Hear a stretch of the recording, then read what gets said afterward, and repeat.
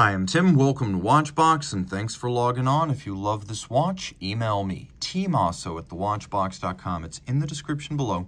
It is your purchase and pricing email question line for buying this or any watch you see on any Watchbox platform. Please reach out to me directly. Email tmosso at thewatchbox.com for pricing details.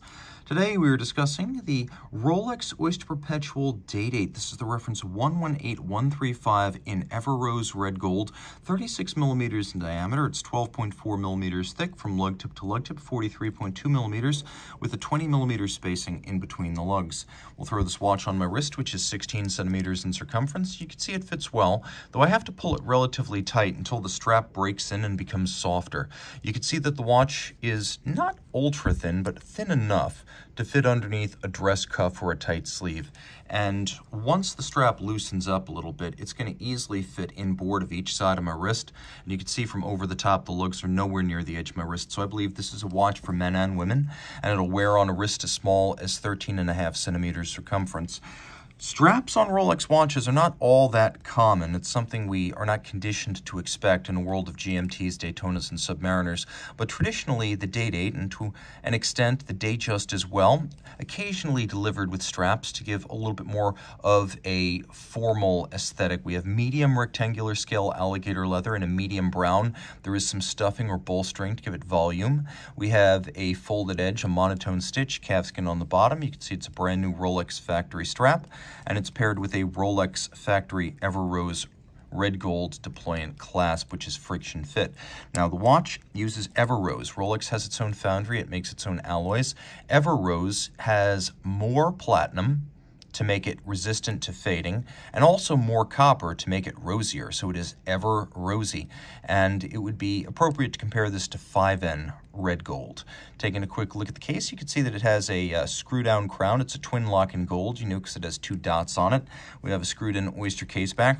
Put the watch on a water-resistant strap. It is 100 meters water-resistant. You could absolutely swim with this. You can see that these strap-clad Datejusts and Day-Dates feature an insert that sits under the bezel and prevents a big yawning gap between the case flank and the spring bar, so that aids in the appearance of integration. Everything's polished. We have a faceted, fluted bezel to remind you that this is precious metal, and a radial satin sunburst grain on a silver dial. Outboard, there's a railroad track with stylized Roman numerals. Then we have applied rose gold hour indices, which are loomed. We also have a rose gold Rolex crown and rose gold baton style hands. Doing a quick lume shot here, you can see this is pre-chromolite. It's still super luminova in green. And it is a double quickset era Day-Date, and I'll show you what that means. It means you have a quickset for rapidly cycling the date, but then also cycling the day. And of course, pull the crown out all the way. You activate hacking or stop seconds. You can set the watch against a reference time.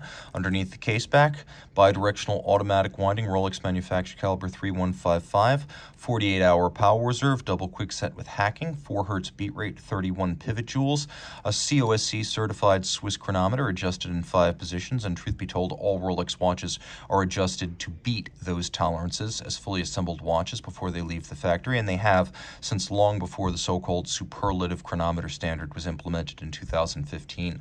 The movement has a Breguet over coil hairspring that allows it to keep consistent time in any physical position, with gravity playing less of a role due to the overcoil.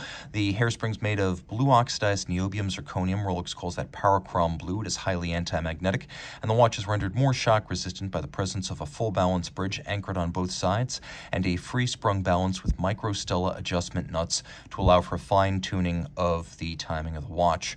If you love this watch, reach out to Team Mosso at thewatchbox.com for purchase and pricing details.